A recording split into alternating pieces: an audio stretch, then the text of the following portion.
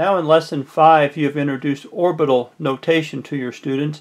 So this is the orbital notation version of the teamwork game.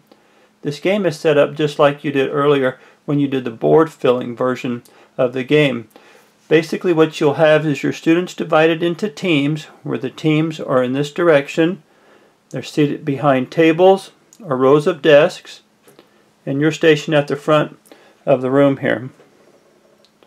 Students farthest away from you will each have a periodic table of elements and then a piece of paper, just like they did in the board filling version. The students seated near to you at the center table here will each have a supply of doo-wops and a doo-wop board, and the students sitting at the front tables nearest you at the beginning of each round will have no supplies. Play begins by you calling out an element name. Students at the back write down that element name, symbol, and atomic number, just as they did in the board filling version. They pass the paper forward to the next table. Those students, taking the information off the paper there, fill the doo-wop board correctly. They then pass the paper and doo-wop board to the student at the front table. It's their job, the students at the front table, to then take and write the orbital notation onto the same paper that began at the back table. Once they have the orbital notation written, they present it all to you for your review. The team that manages to get all that to you first earns 2 points for their team. Any other team that comes in later can earn 1 point for their team. Suppose your students do not present you with the correct orbital notation or filled doo-wop board or correct notation on the paper.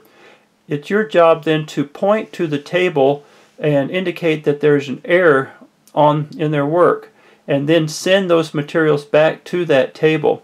Note that it's the student who made the error is the one who has to make the correction. Like we said earlier in the board filling version, if a fellow teammate finds a mistake made by another team member, they're more than able to point that mistake out and then pass the materials back to that student in order to make the correction.